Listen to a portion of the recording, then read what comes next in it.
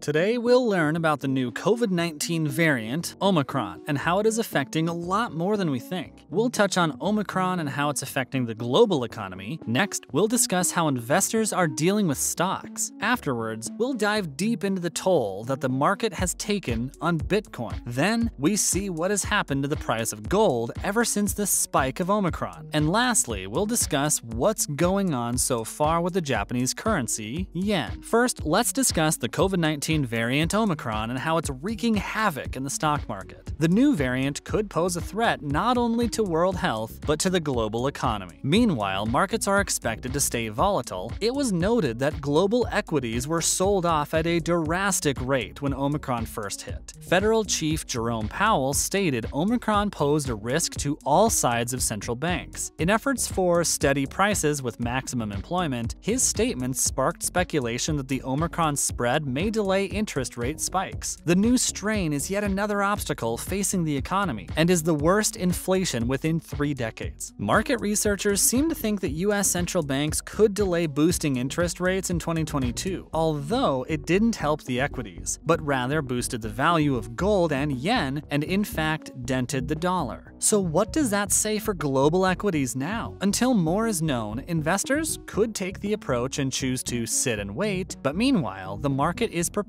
to take a dip. The arrival of the new variant had since thrown the market for a whirl and resulted in a 2.5% drop on Black Friday. So, should investors be fearful of Omicron, or should they simply hang back and play the market safe? The new virus has investors on edge about what they should do next. Next, we'll talk about how investors are navigating the market now that Omicron is a factor. The wild movements in the market are due to investors scrambling to counter the damage that the newest COVID variant will do to the economy. Chief investment strategist Liz Young has said, investors are going to have to get used to the idea that this is not going to be the last variant. This is likely something that is with us for a while, and we have to learn to live with it and manage growth from an investment standpoint, implying that the variant won't be going away, and it's best to learn to maneuver with it rather than freeze. A tough blow dropped on Wall Street when the head of the Federal Reserve said it could stop the immense support for markets a lot sooner than previously thought. High inflation continues to sweep the world amidst the crisis. The 2020 market collapse that followed the first initial wave of COVID is the reason we keep seeing the inflation rise. The only thing that keeps investors going is the constant willingness to bargain hunt investors and buy following a dip in prices. Jerome Powell had said the central bank is thinking about an early halt to monthly bond purchases, and those are meant to goose the economy and keep rates on mortgages low in addition to other loans. This would open the door for them to raise short-term rates. Portfolio manager John McClain from Brandywine Global said, investors are turning into epidemiologists, and it's not great. We're not good at handicapping politics or science. While it's uncertain what impact Omicron could have on public health, there are 3 market trends that will most likely occur in the near future. The first being that Omicron is driving stock market volatility. The second being that the new virus could make inflation worse and lead to supply issues. Third, and lastly, it could inspire a hawkish Federal Reserve. Now let's see how Omicron has been affecting Bitcoin. Bitcoin was sent into a whirlwind following the outbreak of Omicron. The risk of Omicron gives the opportunity for retail traders to short Bitcoin. At the end of November, it was revealed that there would be a 3-fold increase in the number of Bitcoin contracts that are held by retail investors compared to prior weeks. These open interest holdings represent the capital that is held as collateral for both short and long trades. This shatters the average amount of short Bitcoin held by retail traders, even though equity investors see fresh records. Bitcoin followers aren't seeing a prosperous rally. During the past few days, Bitcoin is down nearly 7%, and it's feeling the effects of a low volume due to the end of a holiday season. And at the end of the holiday season, Bitcoin is down more than 17% and is heading for its lowest since May of 2021, when it dropped 35%. On a positive note, it is up 63% and was at an all-time high of 69,000. On November 10th, a report showed a 200% jump in Bitcoin contracts from 887 to 2,663. In addition, a small number of investors investment banks have given the go-ahead to wealthy clients to buy then sell CME futures. A small group of asset managers took action in Bitcoin futures positions in November. It totals more than 5,000 Bitcoin futures, equaling 1.5 billion. But smaller coins which usually move with Bitcoin are also falling. Ether, which is the biggest market capitalization, dropped as much as 11 cents to its lowest in a week. So, will Bitcoin see a steady fall, or will it drop like it has before? Now that the holiday season is over, could we see a jump in Bitcoin? We now learn of the drop of the price of gold. The price falls as a result of fears amid the Omicron variant. The value of gold falls under pressure, and investors take a look at the impact as a result of Omicron and hawkish Federal Reserves. It has dropped 2 days in a row and dropped below the former support of $1,800, and that was the lowest since December 22nd. In Singapore, gold had a decline with increasing evidence that Omicron doesn't pose a threat to global growth. The rising inflation and geopolitical factors and rise in Omicron cases have helped the price of gold. The prices are projected to range between $1,775 and $1,825. Gold dropped to $1,806.79 an ounce in Singapore after dropping 0.3% on Tuesday. In addition, the thin trading during the holiday season could be a contributing factor to the swings in price. Vivek Dar, who is the commodities analyst at the Commonwealth Bank of Australia, said, "The initial sell-off in the gold price was likely triggered by the Asian market buying the US dollar and selling gold in response to the strong US payrolls." While gold has recovered from some losses, Dar also stated it was difficult to remain bullish on the precious metal. So, if the Omicron variant worsens, could we see the price of gold fall with it? Will gold continue to fall, or is it waiting for another potential spike? What losses could we see our precious gold take yet again? Or is it possible the scales could tilt and gold could rise up in value? We hope Omicron won't affect too much more than it already has. Next, we'll see what's happening with yen ever since the spike of Omicron. The trade of yen nears a month low to the American dollar, and safe havens aren't in favor following the Wall Street's rally with a record high overnight. The Japanese currency has weakened to 114.935 yen per dollar for the first time since November 26. The lowest year to date was 115.525 November 24th. Osamu Takashima, the head of GlowFX strategy at Citigroup Global Markets in Japan, said, "Markets globally are optimistic, and that Omicron won't derail a recovering economy. Japan's safe haven currency status in times of trouble may have proved short-lived. The previous notion was that the Japanese yen were to be kept safe in times of uncertainty. That attitude was possibly exemplified in the aftermath of the earthquake and tsunami that then hit Japan and its eastern seaboard in 2011, which caused the Fukushima nuclear disaster. So, what could we see happen to the yen in the midst of Omicron? Will the yen drop in value as the dollar has recently? Or could the scales tilt in favor of the yen once again? Could it become Japan's safe haven again? You'll have to watch the stocks and keep an eye out to see for yourself. There you have all the information you need to know surrounding Omicron and how it's affected so much. First, we touched on how Omicron was causing a commotion in the stock market. Next, we learned how stock investors are learning to navigate the market due to the obstacles the new variant has caused. Then we learned about the significant drop that was seen within Bitcoin and wondered if it could continue to drop even more. Afterwards, we got to know the price of gold was dropping in addition to the dollar. And lastly, we learned how the Japanese currency yen has been doing amidst the variant. So we wonder what will continue to drop and what the future will hold for Bitcoin. We also wonder how investors will navigate the new age of marketing thanks to Omicron. Keep your eyes to the Wall Street skies and see what takes place next.